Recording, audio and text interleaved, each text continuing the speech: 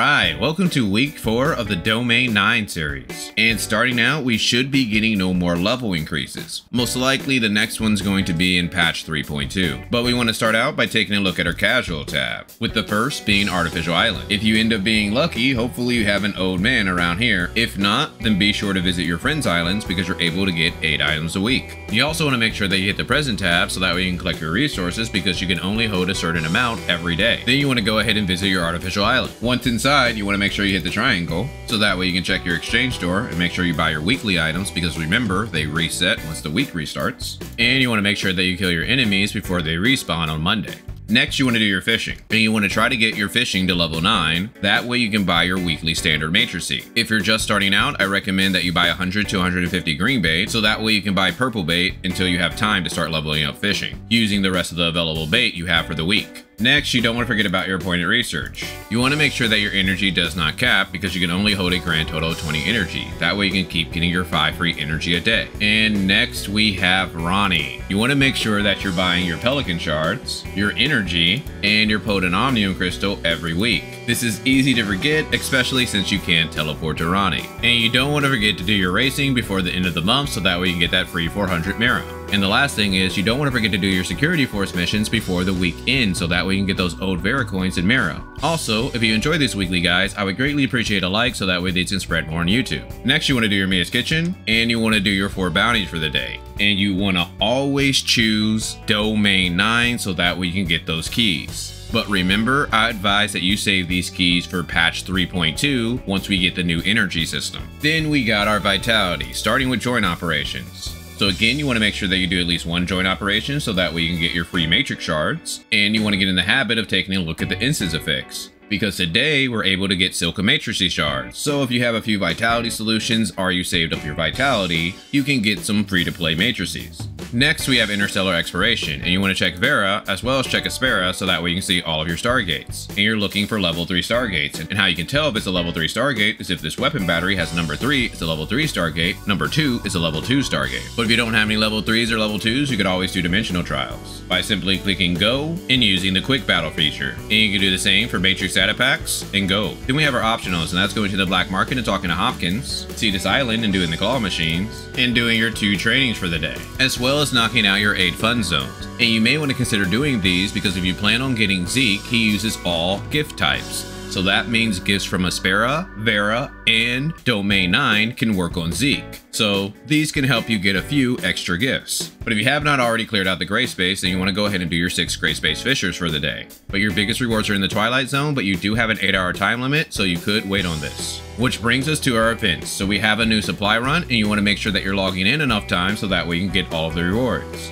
We also have a couple of days left for the lens swimsuit for the people that were not able to pick it up the first time. But if you already got it, I recommend that you pass. And we still have the Cloudscape event happening, so if you were not able to clear out the store, you still have quite a few days to go ahead and clear it out. And for the people that roll on Yu Lan, you basically get a few extra rewards, but they're not the greatest rewards, so I would not feel pressure to roll on Yu Lan just for these rewards. But with that, Yu Lan is very strong, so if you even have an A0 copy, it will be very powerful. And for our reruns, let's go ahead and talk about that real quick. For Saki, I recommend that you pass, or at most get 1 copy so that way you can easily pick her up once she comes to standard banner in the next patch. Alice, you could consider if you want to try to get martial artists, and then if you want to do that, maybe just go for an A1. And for Icarus, it mainly depends on what you want to do, if you either want to use Yu Lan as the main DPS or supporting Icarus. And then we have Fall Guys once again, which is fun to do. You're able to dodge all of your opponents, try to get away, and last to the very end so that way you can get the most points.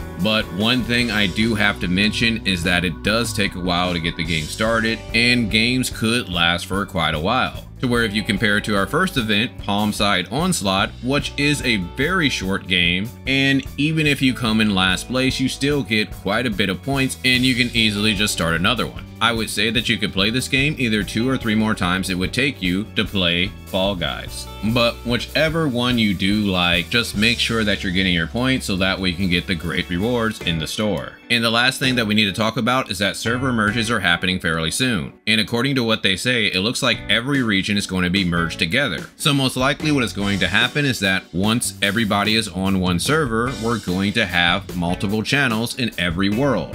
So that way we'll still be able to do world bosses, but it'll be a more lively world since there will be tons of people in it. My only hope is that with so many people being on one server is that they decrease the world boss respawn times, because it's already hard enough as is to try to find a world boss, especially when you need to kill at least 3 a week.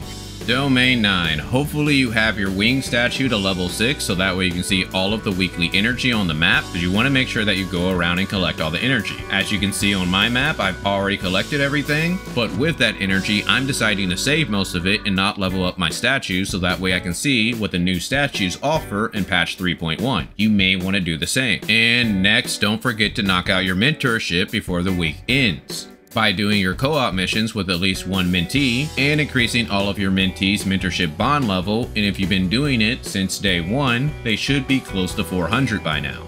And with your points, I recommend that you buy your Titan compiling module and your data repeaters for the week. Then we got our weekly tab. Again, you want to make sure that you do everything down here so that we can get everything up top. And when it comes to the keys, I am saving everything until patch 3.2. And this is probably even the same for the gold keys, but if you do want the flame bird, you could consider using your gold keys once the new boss comes out. But I'm going for the dragon smart servant since I'm going to be a Volt main with Mimi. Which brings us to the challenges. So if you're trying to do something like the Bygone Phantasm or Frontier Clash, you may want to save your Mia's Kitchen so that way you can power yourself up. But starting with the Bygone Phantasm. So again, you want to make sure that you take a look at this weapon bonus, and if you have a good weapon bonus, then you may want to go ahead and try to knock out the current floor that you're on. But if your CS is high enough, you may be able to do this sneak to next level and jump up 11 levels as long as you can beat that floor. But the biggest thing that will determine your rank is Sequential Phantasm. If you're able to get a high score here, most likely you're going to get the top rewards for the week.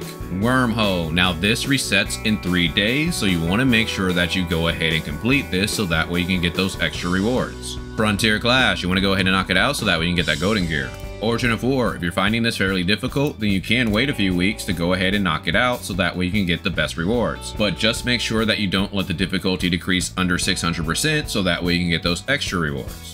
Void Rift. If this is a new boss for you, you want to go ahead and knock it out. Void Abyss. You want to make sure that you clear this before the end of the month, and this is the tech that I was currently using. I went as a flame DPS with the new character Leoa, and this is the tech that I use. But one thing I do recommend is that you use Mechanical Core because it will help you survive Gaia. Raids. Unfortunately, the bug got fixed to where we got double rewards.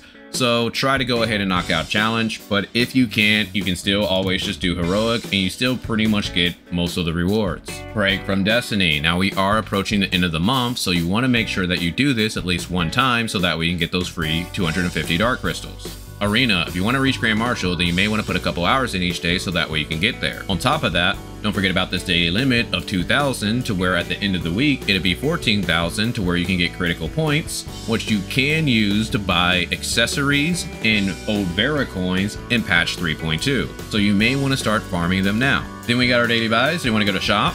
And don't forget to take a look at your monthly pass and make sure that it hasn't expired because this is one of the best deals in the game. Next, we want to go ahead and take a look at Hot, and then we can look at Vitality Solutions. Now again, I recommend that you get no more than 2 a day, but remember that if you do that, you are giving up 21 rows every new limited character. But one thing I recommend that you do try to buy are your advancement modules and your booster modules for the week. Which brings us to the commissary, starting with the Crystal Dust store. So you want to make sure that you buy your Potent Omnium Crystal 2s, your advancement modules, your booster modules, your core control modules, and your augmentation factors. And you may want to just go ahead and buy your Paraspecial gifts so that we can go ahead and give those to the new Domain 9 character, plus even Zeke who can take full advantage of them. When it comes to your golden crystal dust, you may want to save some for patch 3.1 because we are getting a few things added to the store.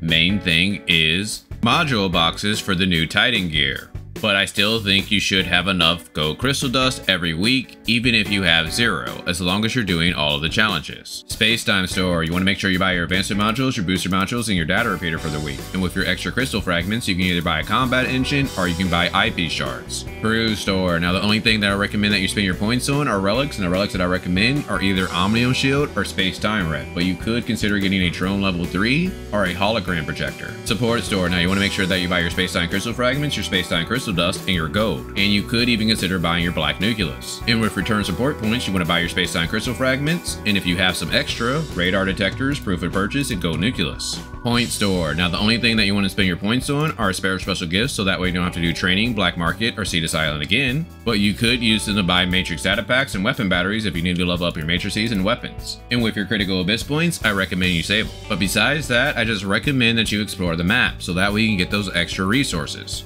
Well, hopefully you guys enjoyed this, but other than that, I'll talk with you guys later.